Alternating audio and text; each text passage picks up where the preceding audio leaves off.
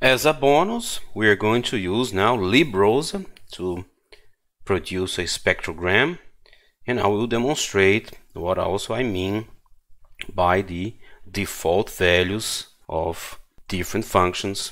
So Librosa also has a function called STFT. It also has one function called SpecShow that we use to display. So we have here the documentation for SpecShow that displays a spectrogram, chromogram, a CQT, and others. So you also have many parameters here, so you need to look at the documentation, and it also has the function for STFT, and in this case we see that now there are some different nomenclatures. So now we have the number NFFT here, the length of the window signal after padding with zeros. We have a hop length, which is the number of audio samples between adjacent STFT columns. We have the window length. The window, in this case here, is the same as the STFT from SciPy signal. But when we're plotting here, we are seeing a plot that looks quite different than this plot here. So this plot is showing from 20 to 20 kilohertz, but this plot here is showing to 8,192 hertz.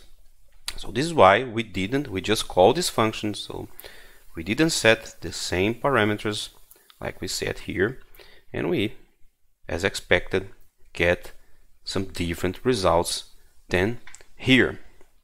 A good exercise is to try to use Librosa STFT and SciPy signal SFT and look at the parameters, understand the documentation, and try to make the same spectrogram.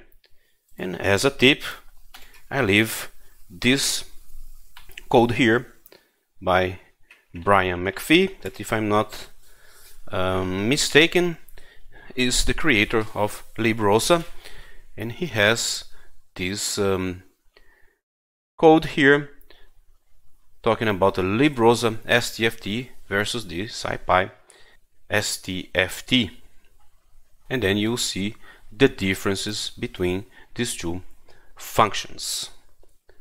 So with that, I leave you here. I hope this helps you in your seminar, but also everything related to signal processing, because spectrograms are widely used not only in traditional signal processing, but more and more in deep learning, machine learning, and other applications. Thank you for your time, and I see you in another opportunity.